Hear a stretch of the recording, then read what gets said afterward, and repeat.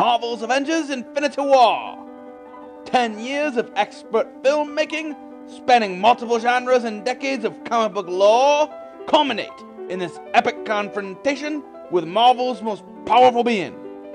But is it better than SpaceJam? It's all mine. Oh, didn't see you there. My name is Allistair Dylan. I hold PhDs in space and basketball fundamentals, as well as a minor in film history. I am a uniquely qualified individual who is able to discuss and debate and dispute whether or not various movies are better than the modern classic SpaceJam. Today, we will be discussing Marvel's Avengers Infinity War. Is it better than SpaceJam? Let's find out. Now let us talk about world building.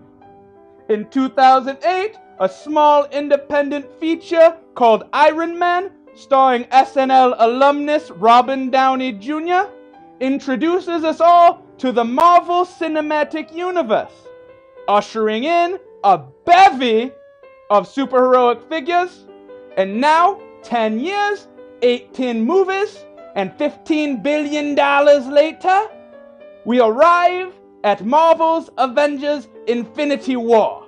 Compare that to SpaceJam, which began its world building when the Warner siblings, Yakko, Wacko, and Dot, created the Looney Tunes in the 1930s, taking them to 1963 when His Airness Michael Jordan began his 55-year reign of basketball dominance. Point SpaceJam.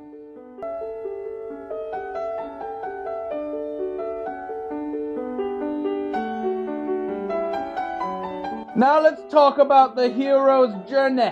Our first hero is a tall, powerful, charismatic bald man on a relentless pursuit to acquire 6 pieces of jewelry, declaring him the most dominant part of his universe.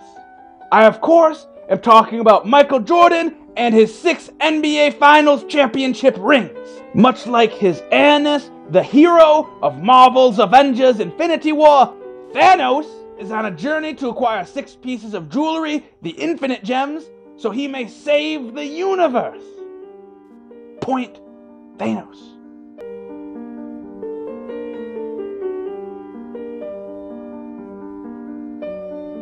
Special effects. SpaceJam had such a special effect on my life. It came when I was coming up trying to become the first NBA point guard, professor / astronaut who's also friends with a cross-dressing rabbit, whereas Marvel's Avengers Infinity War came out a mere short time ago. Point SpaceJam.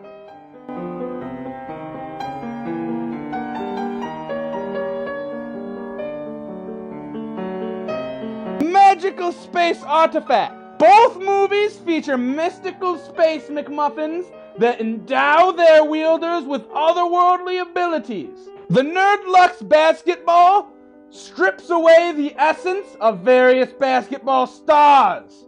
Sir Charles of Barkley, the Lilliputian Muggsy Bogues, Patrick Chewing, Grandmama, and the White One. Whereas the Marvel's Avengers Infinity Wars has the infinite gems, when encased in the infinitum, grants its wielder control over space, time, fundamentals, illusion, and time, as well as complete domination over the universe and those who live within it. And in theory, the Eastern Conference Finals. Point Thanos. So in conclusion, if we're following conventional scoring methods, it clearly shows Thanos is the winner, but since Thanos isn't a movie, he is our universe's savior. The question still remains, is Marvel's Avengers Infinity War a better movie than SpaceJam? No, it is not. Good night, and good luck.